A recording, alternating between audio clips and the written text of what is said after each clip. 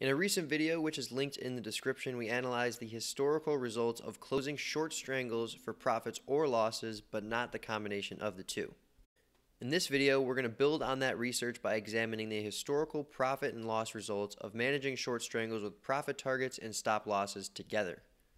So let's just dive straight into the study methodology that we used. So first and foremost, we're going to look at options on the S&P 500 ETF, which is the ticker symbol SPY. Now we're going to look at the standard monthly expiration cycles closest to 60 days to expiration for all of our short strangle trades.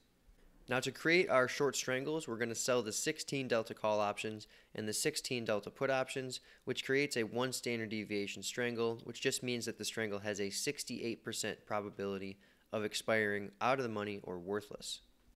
Now in terms of managing the trades, we're going to look at 4 different management combinations separately. So we're going to look at a 25 and 50% profit target combined with a 50% stop loss, and then we're also going to look at a 25% and 50% profit target combined with a 100% stop loss. So we're going to compare all 4 of these management combinations historically.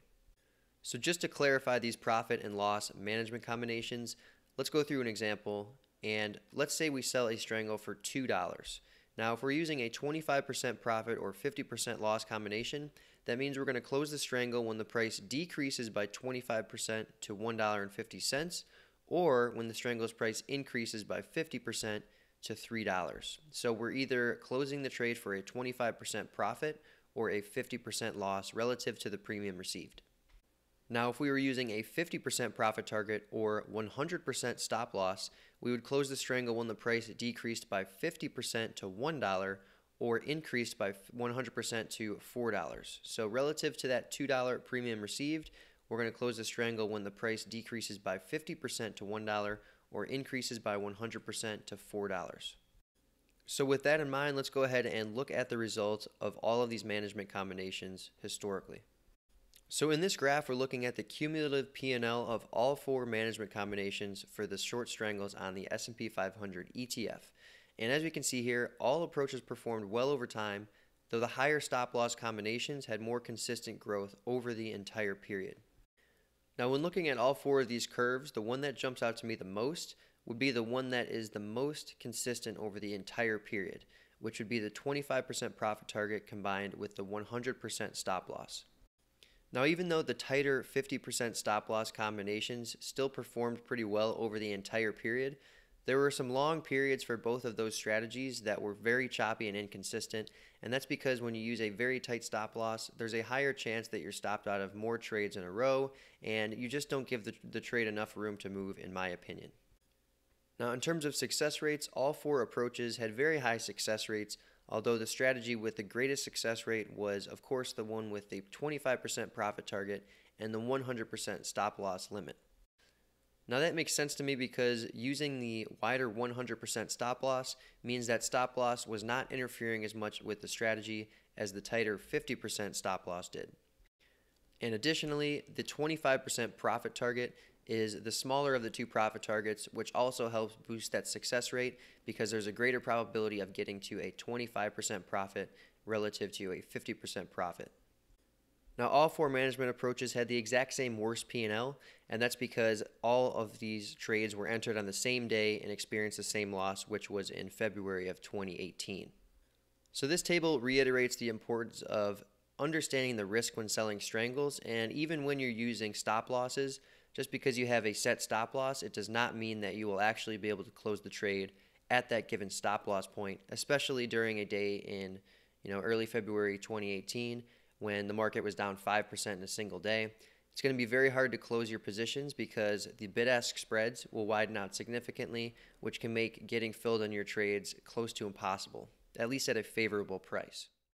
So just always keep in mind that even when you're using stop losses for undefined risk trades such as short strangles, short straddles, or even short calls or puts, just keep in mind that losses can get out of hand very quickly and you will not always be able to exit your trades at the given stop loss points that you select before entering that trade. So with that said, let's go ahead and look at the performance of all of these strategies relative to holding to expiration, which just means you're not managing the trades at all. When we compare the 100% stop loss combinations to holding to expiration, which is not managing the trades at all, we can see that the management combinations had much smoother growth curves over the entire period, and on average they suffered much smaller drawdowns, with the exception of that February 2018 market crash. So by taking profits and losses, the historical performance of selling strangles on the S&P 500 has been more consistent and less volatile than not managing the short strangle positions whatsoever. Now historically, it appears that the quicker 25% profit targets on short strangles have performed better in lower implied volatility environments, such as the one between 2013 and early 2018. Now that makes sense to me because in a low implied volatility environment, the market is typically drifting higher, which is exactly why implied volatility or option prices are cheaper. Now, that can cause problems for the short strangle because when you sell strangles in a low IV environment, your short call strike is going to be very close to the stock price relative to selling strangles in a higher implied volatility environment.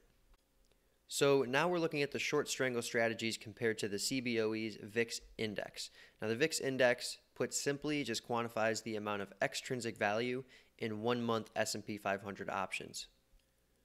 So the first zone I want to look at is the 2009 to 2012 area, in which case the VIX Index was decreasing over that period for the most part. So a decrease in the VIX Index means that the extrinsic value of 1 month S&P 500 options is decreasing. Now, when you're selling strangles, obviously it's beneficial when you see a decrease in the extrinsic value of those options because that generates profits for you as a short strangle trader.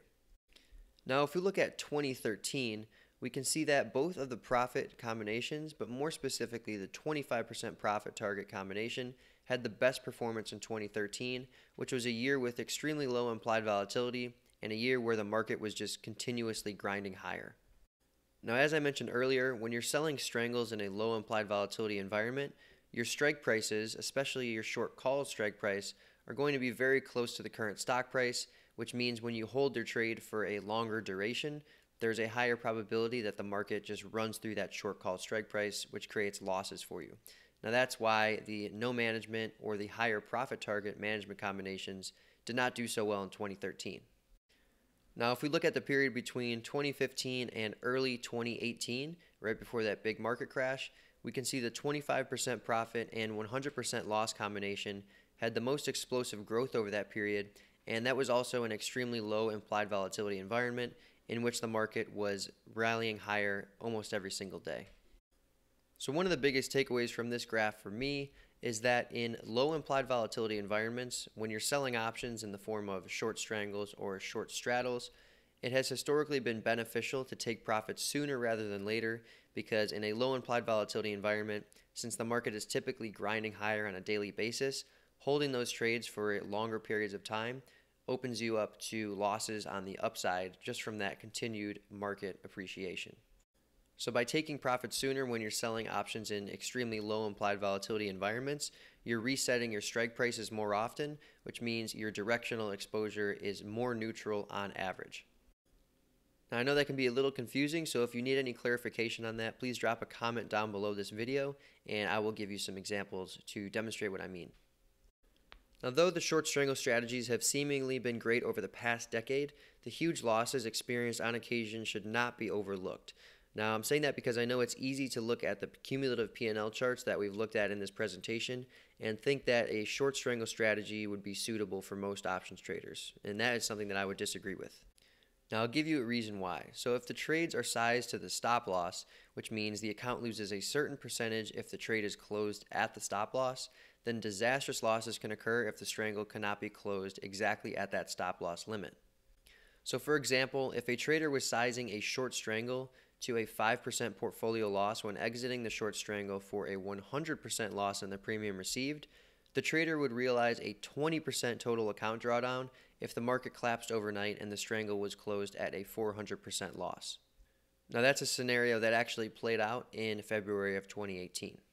Now for these reasons mentioned, short strangles should be avoided by anyone who does not have an extremely high tolerance for risk or cannot watch the markets all day long. So when you're selling strangles, it's absolutely crucial that you have the ability to close the position if you need to in a moment's notice, because markets can move very quickly and you don't want to be in a scenario where you're short a strangle and you can't close it. Now, I didn't want to end this video on a negative or scary note, but it's my job to just put everything out there and present things as neutrally as possible and let you guys decide for yourselves whether or not you want to trade strangles or if you want to go towards something that's a little bit more conservative, such as an iron butterfly or an iron condor.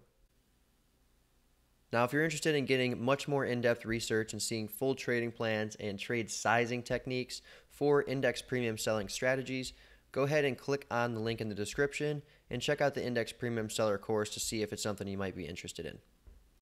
Well, that's going to do it for this video, everybody. Thanks so much for watching. If you enjoyed this video, please go ahead and subscribe to our channel so you get all of our videos in the future. And be sure to check out some more of our options trading videos, which are listed right here. Once again, I'm Chris from ProjectOption.com, and thank you for watching.